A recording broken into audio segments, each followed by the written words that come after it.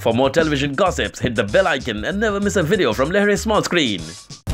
Piyush Sahdev, who is currently seen on popular daily soap Beyhadh, is having a tough time in his life. There were rumors doing rounds that Piyush and his wife Akangsha Rawat are having problems and are heading for divorce after 5 years of marriage. Guys, let us tell you that the actor has finally come out and confirmed the news. Talking to a leading daily, Piyush said, "Yes, Akangsha and I have been living separately since last 3 months. The divorce is already in process." Well, that's not all. The reason behind divorce coming up was Akangsha's newfound love. Rubbishing this rumors, Piyush said, "I am really upset with this news, which is absolutely untrue. I am already going through a very rough phase in my life, and all these rumors just add to my misery. It's my humble request to all to not spread such fake rumors and add fuel to the fire."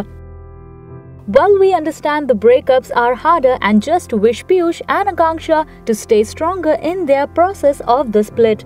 Guys, what are your thoughts on this?